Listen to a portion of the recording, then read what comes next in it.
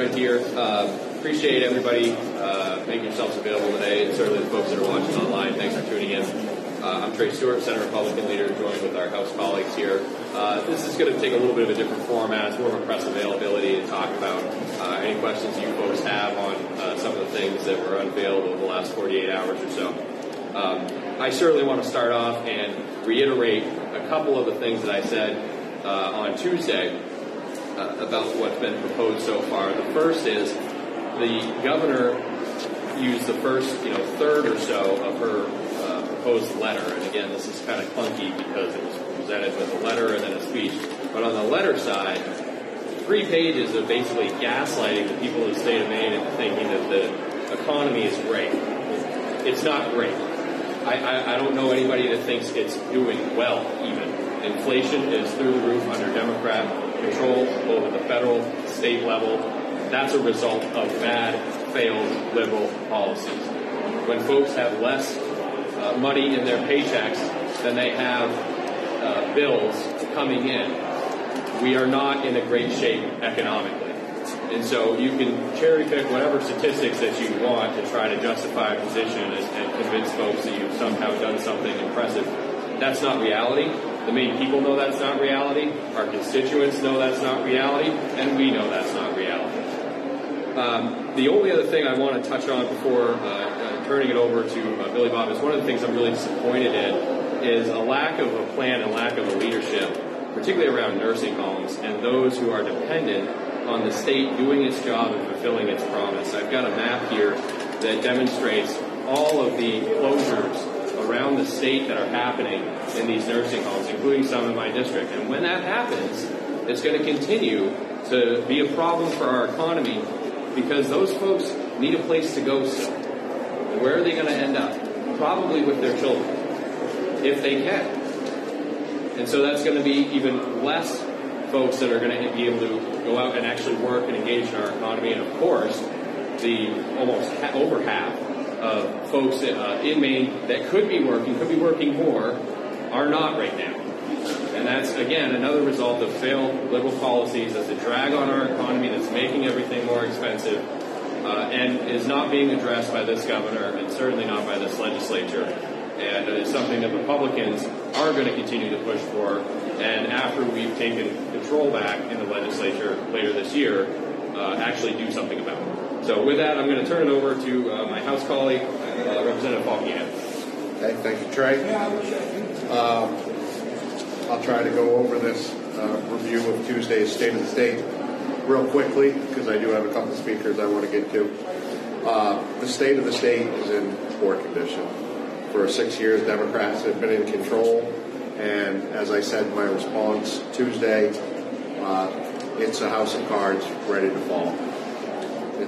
It's built on money printed in Washington, D.C. The State of the State was a missed opportunity. The governor missed the opportunity to address so many of the real issues Mainers are facing. She didn't address the cost of living that has increased so much and is supporting our expanding government, consuming household budgets.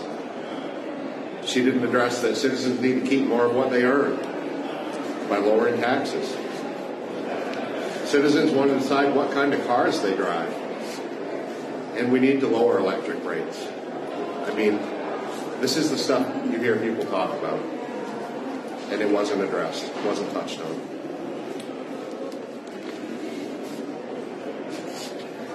There are policy areas where we can find some common ground.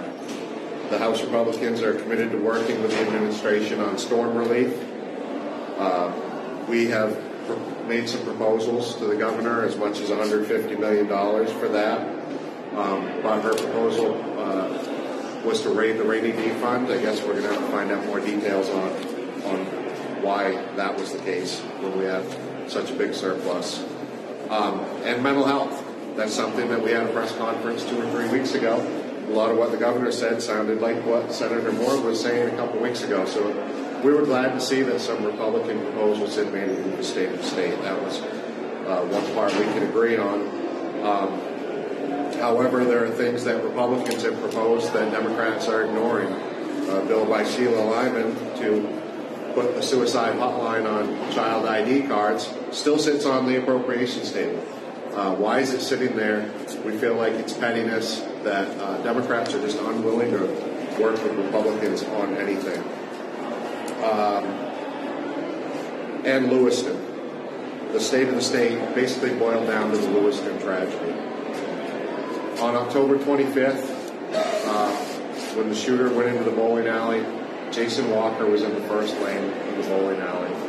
He did the bravest thing imaginable. He went towards the shooter. He grabbed the shooter's gun, saved who knows how many lives he saved by engaging the shooter with an incredible act of heroism. His sister reached out to me and said that Jason was a patriot and would not want his death used to promote gun control. Before funerals had even happened, liberals and people in these halls had jumped into the gun control mode. There were 50 homicides in Maine last year. It was a record number. But 40% of those were committed by one person. And everything that I've heard, I haven't heard a single one of these gun control proposals that would have addressed what Robert Card did. If these were bad ideas before Robert Card, they're bad ideas after Robert Card. Nothing has changed about these ideas.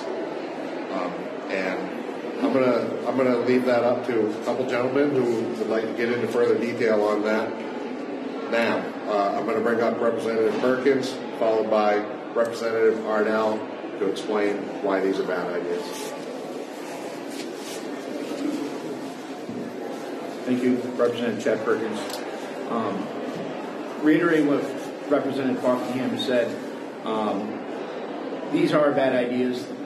We haven't seen the bills yet, so we don't know all the details, but this legislature has addressed the issue of universal background checks before. They were bad ideas when they were brought to us before. They were bad ideas now. The Democrats' push for a universal background check is nothing more than an attempt to create a gun registry. It's not the same as when you go and run an check when you go to a dealer, because there is no mechanism for that data to be stored when you run a background check. In order for a universal background check to work, they would have to create some sort of mechanism where they store that data. And a gun registry is not lawful. It's not authorized under the Gun Control Act 1968, and we actually have a law in Maine that prohibits that. And that's what this is. It's nothing more than a runaround to try to get around those laws. And additionally, it wouldn't have stopped anything that happened here in this state. The governor mentioned that everything has changed in this state after that. And that tragedy did happen. It was a tragedy. I wish it hadn't happened. You can't replace those lives, and it's awful that happened. But Maine is still a safe state. Just because of one incident, it doesn't change how safe the state is. People lose focus because we live in this great state where it is safe. And they lose focus to the fact that, every weekend in Chicago, more people are murdered in just one weekend than the lives that were taken on that one day in Lewiston. And to go and say that, everything has changed and now Maine is going to become this great unsafe state, that's not true. And yes, it can happen again. We knew it could happen the first time. But that's not going to change the nature of our state. It's not going to change our culture here in Maine. And it's not going to change the nature of our people. We're still a safe state. We're still a state that has a rich tradition in hunting and gun safety. And, that's our culture here in Maine. And we need to protect that. We need to protect the rights of Maine citizens when it comes to that culture. And these reactionary bills that are proposed, without even seeing the results of what caused this tragedy in Lewiston, without even seeing a report back from this commission that the governor has convened to address that, it's nothing more than, again, it's reactionary, and it's an attempt to push an agenda with bills that we've looked at before that were bad before, and again, they're bad now.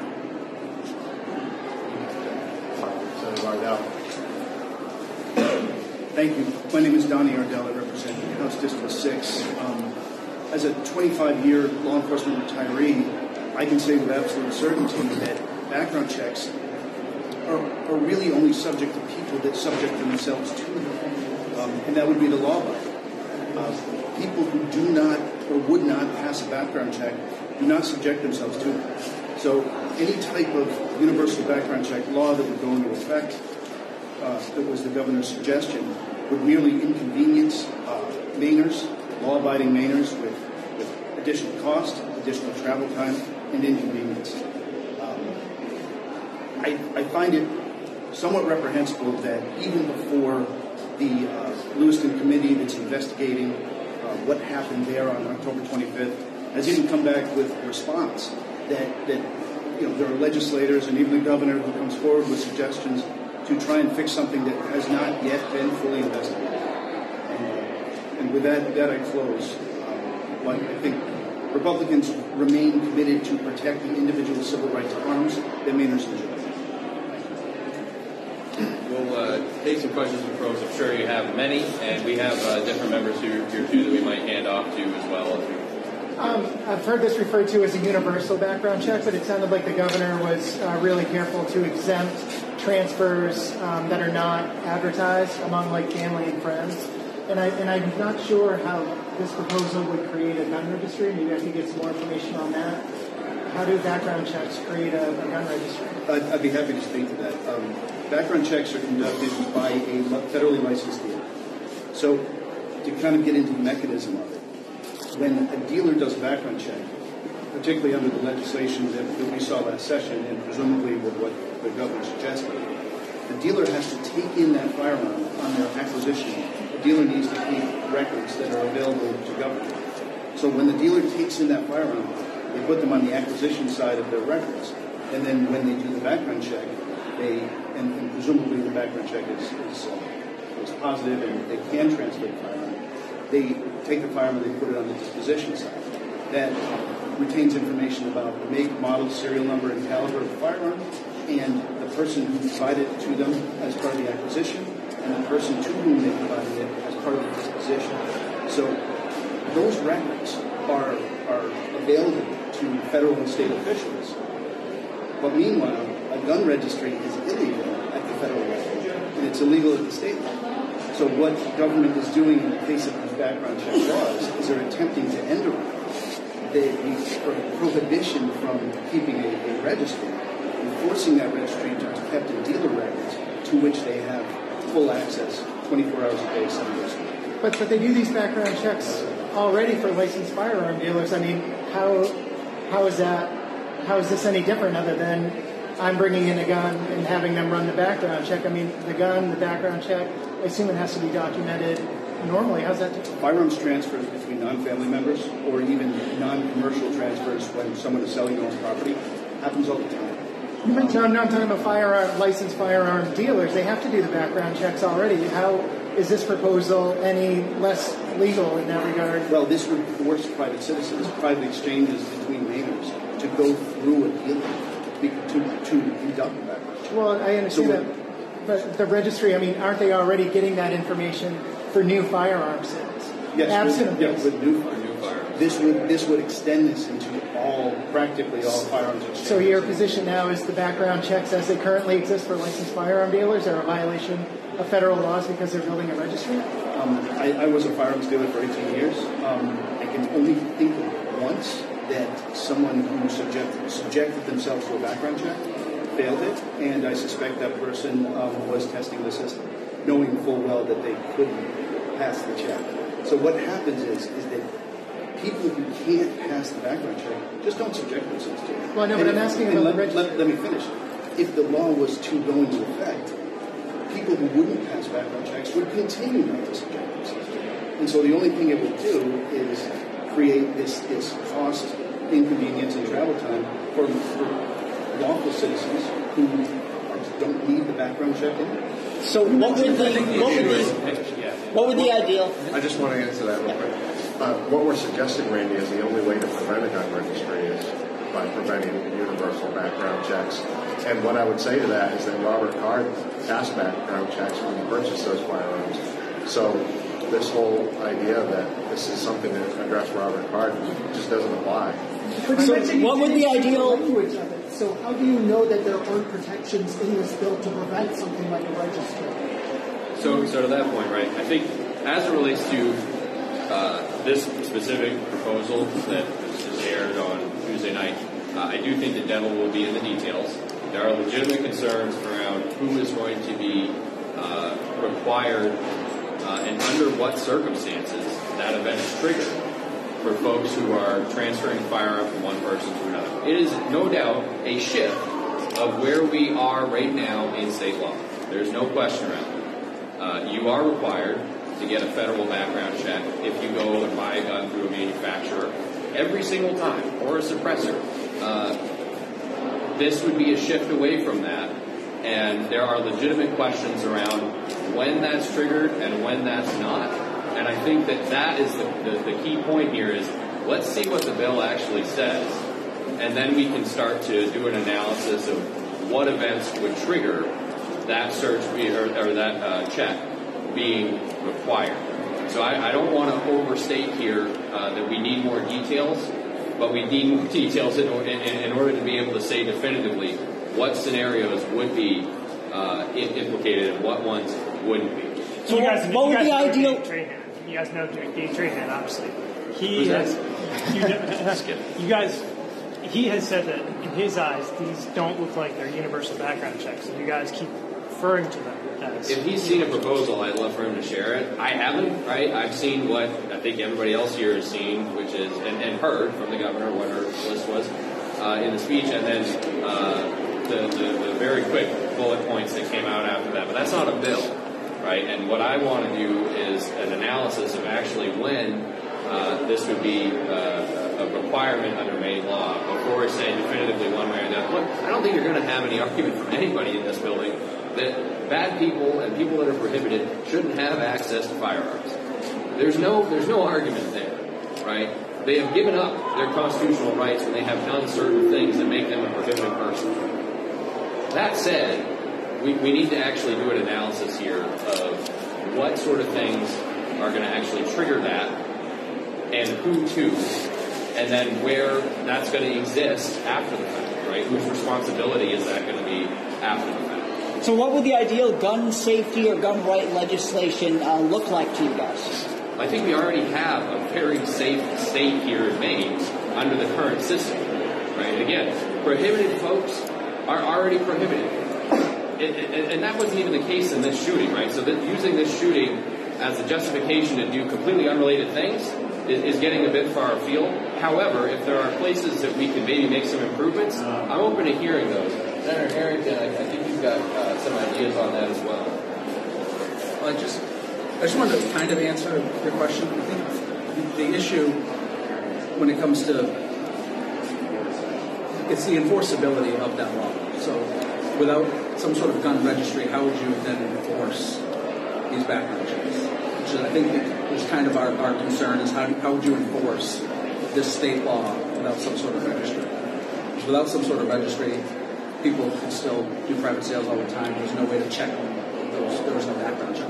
Well, how do they enforce the current background law? Why would it be any different? Because I can't go to a federal firearms dealer. That would be a crime to go in for them to not do a background check. Currently, with private sales happen all the time, without some sort of registry, how would the state government enforce this new law? And that's where we worry about a registry, is how would it be enforced. Yesterday, we saw the Judiciary Committee unanimously vote out of committee the bill to give the subpoena power to the Lewiston Commission. What are you guys' thoughts about? Where do you stand on that? I'm glad you asked that. I'm fully in support of that. I think a lot of why we're so hesitant with these proposals is we still don't even know what happened in Lewiston. Some of what we do know already is in these proposals. They would have done nothing to stop that incident. But we still have a lot to learn about that incident. We would like to hear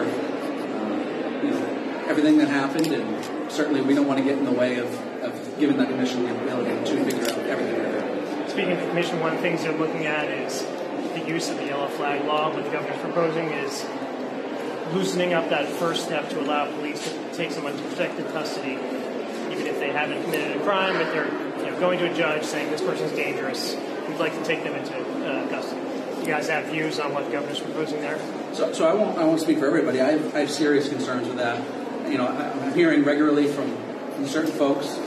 One particular sheriff in Southern Maine that says it's too difficult. Well, I personally think it should be difficult to deprive someone of their Second Amendment rights. It should be difficult to deprive someone of their civil liberty.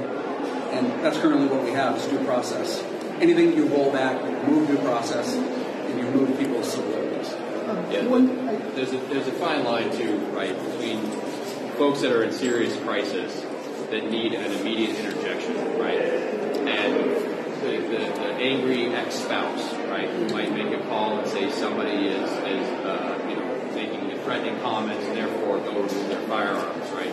And here's the thing, right, the second that we put in place a system, and it is abused because it was shoddy work done by the legislature or the governor, that's going to get challenged in court, and then we're not going to be left with anything, because we'll lose, because there are constitutional protections. And so I think that the work that was done originally around this issue was really important, because it got as close to that constitutional line as you can come without crossing it.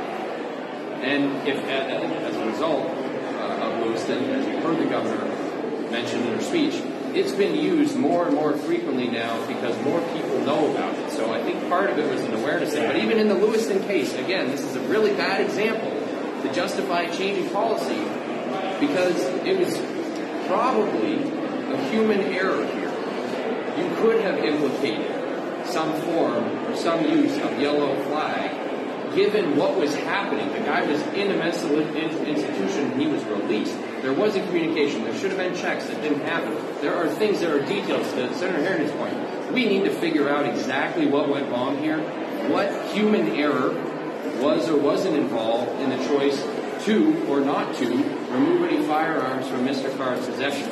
But I don't think that you justify doing a broad sweeping change of law that then could possibly inject a constitutional strike on the whole thing, which is what my concern is. You want to have an effective law that actually works and will pass constitutional muster. I think that's what we have right now, but we need to make sure that it's actually being rolled out in a way that makes sense. Do you think there should be repercussions for law enforcement or the department or any of the officers that didn't follow through on those checks? I don't want to comment on that until the investigation has actually been done and the details are fully out there, because I don't think it's fair to say what did or didn't happen in every case, or who failed or who didn't fail in their job without knowing what the details were. So I wish the Commission, I think that's why you saw, to Corey's point earlier, why you saw broad bipartisan support for this, because we want to get all the facts out on the table as soon as possible to then be able to answer some of those tougher questions that we really don't have the information to be able to do so right now. I have a budget question. Now, you brought up nursing homes, so I'm going to do a two-part question if I can. Well, all right, Randy. So the first one is, what proposal have you guys put forward to address the nursing home issue? And then the second part of that question is, any thoughts on Mill's proposal to create a temporary savings account for $100 million and use $50 million from the rainy day fund to address storm damage? I'll answer the last question first. I really think that's some gamesmanship with the numbers there. Part of what will happen, right, is if it goes into if you take money out in this case, even though there's money on the table that we could use to just do this, what it'll mean is, first off, there's a cascade, and this is going into the weeds, right? There's a cascade that extra revenues that are supposed to flow through into that don't all go to the rainy day fund. But beyond that, down the road, you would then have to have an affirmative action by the legislature in order to take that money back out. So I think what she's really doing is trying to justify setting up long-term spending that doesn't touch the rainy day fund, but otherwise should go to the rainy day fund, and that's why she's kind of swirling away this other pot of money. As it relates to the nursing home issue, there's a $96 million gap for these folks, okay? I haven't heard of a penny flowing to those folks to provide them with a solution, right? We did some back-of-the-napkin math, and there is some money left over, but it's not $96 million left over. And so, again, if we're not going to pay that bill, bear in mind, the number one payer of nursing homes is, in fact, the state of Maine through Maine Care. That's our responsibility. And if there's a shortfall there, because same Democrats have also made it more expensive to heat their homes, pay their staff, keep the lights on, comply with regulations, etc., which they have done, but they're not willing to pay the tab on the back end, The only option there is for those folks to close, and then those people would not have a place to go, creating even more stagnation on the workforce. So I think there's a serious problem that's afoot right now. We need to find a way to address it. We can find a way to address it right now, but it requires a plan and it requires leadership, and that's something I haven't seen yet out of the Democrats. I'm all set on my end, so thanks everybody. I appreciate your willingness to join us today, and we'll be back into kind of our normal flow next week.